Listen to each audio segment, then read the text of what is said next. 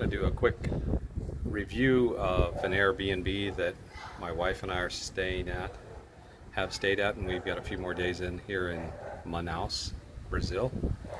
We've been at many Airbnbs, and this is one of the nicer ones, and all of them have been very nice, but there's a lot of things you look for when you're coming to an Airbnb, mainly security of the neighborhood, entrances. This one has a private entrance. You'll get a key from the host. So this little gate and stairway accommodates the people that are in the 3 Airbnbs up here at the top, and the owner host lives below. Beautiful home, very well kept, and the neighborhood is really good. We've walked around it. I mean, we can't testify to total safety, but everybody around here says it's a safe neighborhood. We are in the Alvarada barrio. It's not quite Centro, about 20 minutes from Centro or Ponta Negra, 10-15 minutes from Park 10, which is another popular area. In this area we've walked around, there's lots of little markets, fruit stands. We haven't explored it all yet because last night was our first day here. But it's everything's very accommodating. It's a nice little grocery store, family-owned grocery store around the corner, maybe a block and a half, that you can get just about everything you need. Families are here. It's a family neighborhood. Like Brazil, there's a lot of activity and noise going on. But anyway, I want to give you a quick overview of the 2 units that we've stayed in.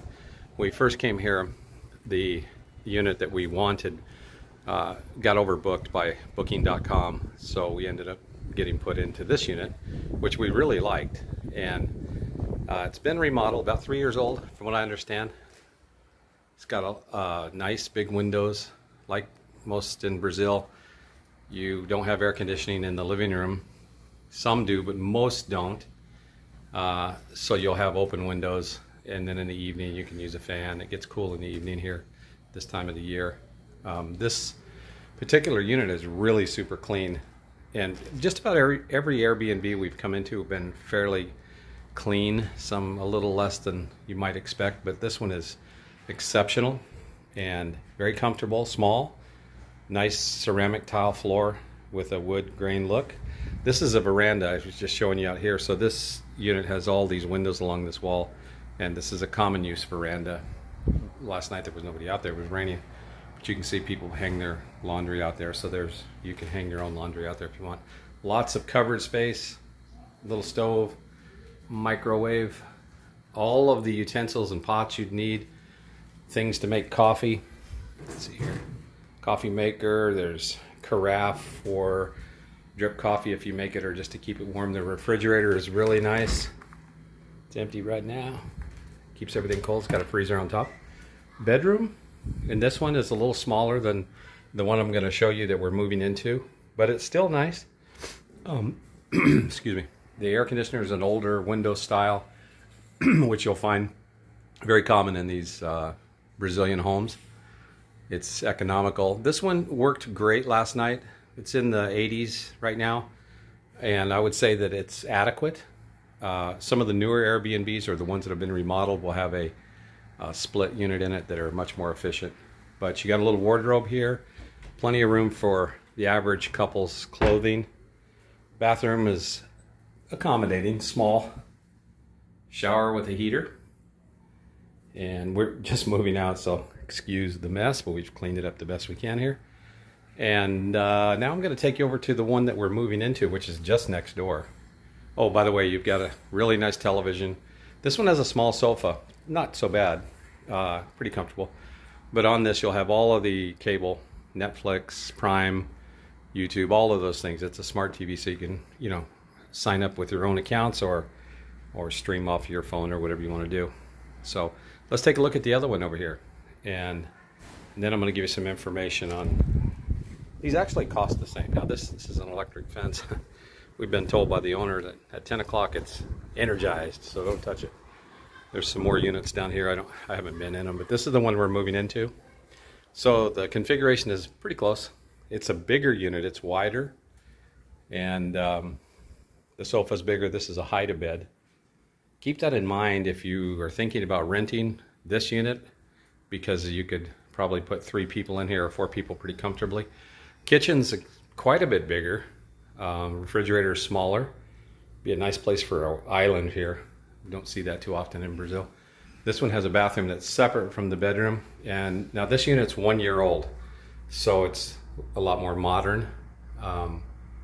Bathroom's nice, bigger, so roomier bathroom. Sink, of course. This is a stove, 4-burner stove with a small oven. Pantry, microwave if you use that. Bedroom is very large. Remember the other bedroom had the bed against the wall. This is a queen size bed. Window. Now this one's got the split unit, and we've just had the air on for maybe 10 minutes. The whole unit is really cool. Wardrobe again, so pretty self-explanatory. This Airbnb is currently, now the prices could change seasonally or year to year, so this is what we're paying right now. We're paying $130 a night. That's in Real. This is the contact information right here. You can go through Airbnb or booking.com. This is the owner of the property, Almira, and this is her daughter Marisa, who really, I don't know who that is, maybe her husband. She's the one that really manages everything here, but you got all the information about the unit, what you can and cannot do. You can't have parties here, you can't do a lot of things that would be very obvious. Can't smoke, so there's no smoking, no pets. I don't know about pets. There's no odor of pets, but I didn't see whether or not that was acceptable. However, you know, there are no odors in this property, either one. Very clean, so you know these people are taking very good care of this Airbnb. They've been in the business for 3 years, according to the mother, and they've got 2 more units being remodeled right now. So big business here in Manaus, or actually everywhere in the world probably, but Manaus and other cities that we've been to in Brazil, Airbnb is very, very popular and affordable. So we found an Airbnb in Manaus as cheap as 68 real a night, a day. And it's just as nice as this. But the lady just got into business and she just didn't know how to price it. So we stayed there for a week. And then after we left, it was 100 real, which is still a great deal. Like 20 US dollars a night. So can't beat it. So this is our little place for the next 8 days, and then we're going to go into another Airbnb. But I wanted to give you a little update on this particular Airbnb, and I'll put a link below in the description for through Airbnb of this actual property. So if you're in Manaus, if you want to go to Ponta Negra Beach, or you want to go into the markets downtown, or the Amazonian Amphitheater, or not amphitheater, theater. This is a pretty good location. It's pretty centralized in terms of going around. There's easy access on the streets.